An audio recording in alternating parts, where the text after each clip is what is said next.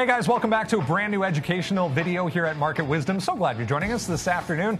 If you're joining us for the first time, make sure you do hit the like button and subscribe. This afternoon, we're talking about market making, something that obviously happens both on the automated side of things and manual as well. But can we use market making as a strategy that can be profitable one? We'll also tell you a little bit about exactly what market making is. Let's bring in Neil and Sean here, and we'll get right into things and talk about market making. Guys, is market making a profitable strategy? Yeah, I mean, you have to understand one thing. Lots of profits are made in market making. The vast majority is from the largest firms like your Citadels, automated trading, and algorithms that are going to be doing it. And market making is exactly as it says. If I want to go buy shares of a stock, I need a seller. And if you want to have an orderly market, you want there to be buyers and sellers that are providing liquidity to the market at all times, so that if you call up, and you can just go to any symbol here. I can just make one up off the top of my head. You go to JP Morgan, you go to the current bid ask. You will see buyers on the bid. You will see sellers on the offer. So if you want to get 100 shares, 1,000 shares, there's an available market for you at almost every single price. Now, yes, some of that is people that are traders and investors in different time frames that are indicating where they want to buy and sell. But there are also market makers whose job it is, and sometimes they make money doing this if they're good, is to simply provide that liquidity to keep the spread at 1 cent. They're bidding almost every single price for minimum amounts of shares. They're offering almost every single price for minimum amounts of shares, sometimes a little bit larger, and then constantly adjusting that flow. So you always see it happening. It used to be more heavily done in manual trading. Most of it is done by algorithms right now. There are ways to profit from it. I do a little bit of it myself, but it's not nearly what it was 10, 15 years ago. So understand it is an algo-driven game. Knowing that it's happening on every single market is important. And I think that's a good starting point for the conversation as to what market making is in the first place. Every stock in the New York NASDAQ Amex has market makers that are usually on them if it does any real volume, Sean. Yeah, remember, market makers aren't really going to care about a position at the end of the day. All they're really trying to do is exactly what Neil said there, is make the spread however you can and just make the market, right? Sit on the bid, sit on the ask, pick your key levels, and just figure out where to get in and out. It's a much different strategy than breakouts or momentum stocks. It's a brand new kind of game. The thing about it is you have to have direct market access, and you have to be able to see the different gateways. It's not that it's a brand new game. It's been happening forever. It's just that if you have direct market access and lower fees, I think that's what we mean by that it's a relatively new thing for a lot of traders. If you're paying $5 or $10 a trade, then it's going to be hard to make that spread, right? But if you're getting rebates and or pay zero fee, then hey, 1,000 shares, 1 cent, you do that 10 times, it adds up, Brendan. Let's get into fees a little bit. Obviously going to be a significant part of making a market. That's why we like to look at ATS fees or rebates. You might have heard the term credit trading in the past, or rebate trading, and that specifically refers to the rebates that a gateway to the market will pay you to provide liquidity. Let's touch on that a little bit, guys, here, and talk about, I mean, it's, as we said, not as prevalent anymore as fees are being adjusted, but at one point, credit trading was very profitable. Yeah, exactly. And the principle behind this, of course, is, look, if you're sitting around waiting at a price, I'm passively bidding $7.01 on a stock or something like that, aggression moves the market. If someone sells and says, I want shares right away, I want to sell to the best buyers at 701, that type of aggression is what moves markets. It's aggressive orders, not passive ones. So every time you take a fill as a market maker, in that split second, you're kind of wrong momentum-wise. So why would someone step in front and say, okay, I'm willing to be sitting on the bid or ask, and then news could come along and adjust price expectations, and I get my shares picked up before I have a chance to pull it? So there's a pay for that privilege, and it's called a rebate. So I'm just going to show you one here. You can see NASDAQ, it's NSB, BATS. This is a MOBL on the NASDAQ exchange. EdgeX, ARCA. These gateways all pay you a small rebate per 1,000 shares, anywhere from $1 to $2 per 1,000 shares, if you place your bid passively and wait for a fill.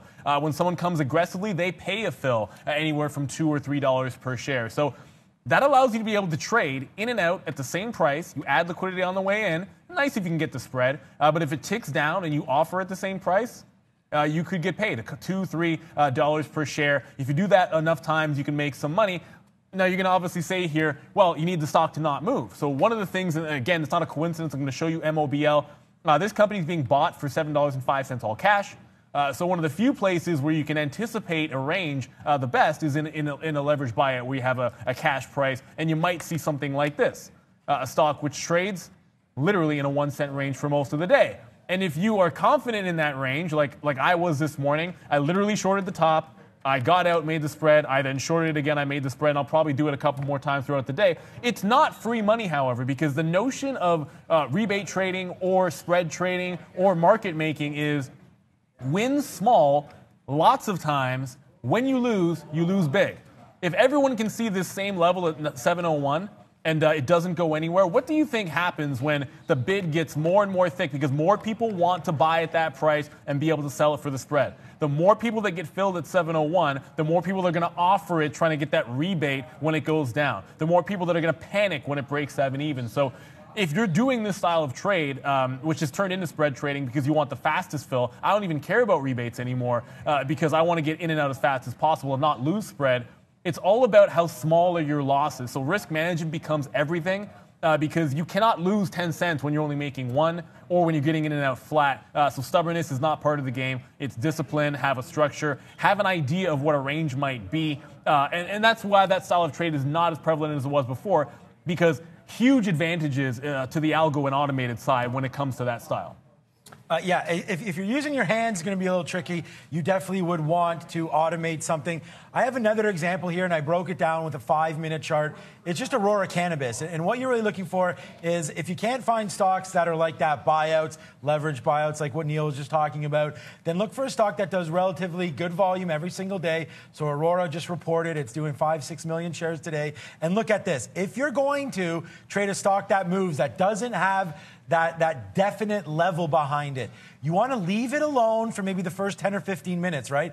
Then you get settled down. Once you find some ranges, you can then begin to sit on the bid and on the offer and sort of average in. I did want to talk about that. Market making's not only just 1 penny in and out, you can average back and forth. So what I would do is wait until a specific symbol gets below this blue line. This is volume weighted average price. This is VWAP. So as soon as you're below VWAP, this is what the big boys do. The algos will start to short stock ahead of VWAP, and you just start to play the market making game with your position starting on the short side. So in this example, you would short 84, then maybe you would short 82 or 81, downside, and then you have bids. So every time it's coming down, you're collecting that 1 or 2 pennies and keep average. So then you would short here, 76, short again at 80, short again 81, 82, and then you have a nice average price. So when it falls back down, you start to not only get some rebates possibly, but you're making the market. So you're standing there on the bid with passive orders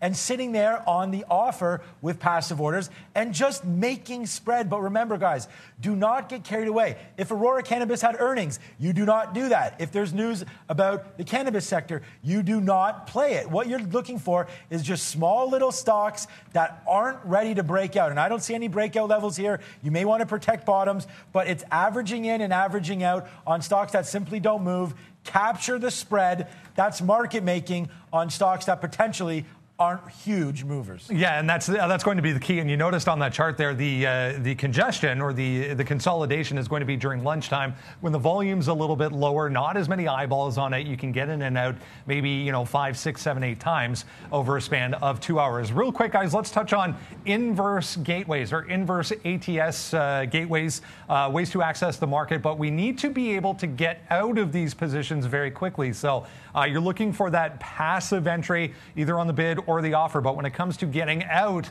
with a preferential or very, very quick fill, let's talk about inverse gateways.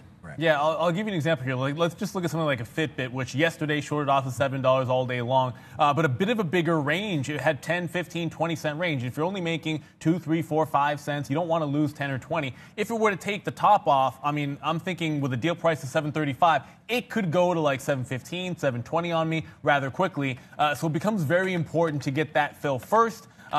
If I'm shorting at 99 and I just want to get in and out as many times as I can, if you take a couple thousand shares, you can make $20 for making the spread. Do I care at that point whether I'm paying $1 per 1,000 shares or whether I'm getting paid $2? If paying for the fill is going to get me in and out more often, save me from taking a hit if it goes against me, then you're going to do something like that. And I think that's one of the things, especially like in an ACB, like Sean mentioned, if the stock is going to move more, you can't get hung up on, I need to get paid to trade. Anything that's going to be profitable is the way that you have to be able to trade this. And I've been doing, whether you want to call it market making, spread capture, rebate trading, the entire time. And it used to be, when I was up on a day, I would be down in gross and I would make money by collecting a rebate. Nowadays, I am paying fees on these stocks almost every single day, just so I can capture spread. So making gross and then paying is the way to go now, the way these algos have gone, because if you're not fast enough, it's just not going to matter. I'd rather get the fill as soon as possible if I have to pay for it to get a good price, then that's what you got to go ahead and do. And so you take advantage of things like here, it's going to be BAT Y, Edge A, a couple of these, Boss X you can see on the bid, they're like inverse gateways. So you add liquidity, you are paying to add liquidity when you get that fill. And the person removing liquidity is paid a fee. The consequence of that is if I'm looking to aggressively buy at $6.99, obviously I'd love to reduce my fee. So if I can get paid to buy off of this order here, why would I not do that first instead of paying $2 or $3 per $2 or $3 per 1,000 shares on NSB? I can get paid $1 to do the same thing on BAT Y. Therefore, it's likely to get filled first. So if you're going to get that fill first through at 99, maybe you sit on one that makes it the incentive of someone else to come get you first off the book.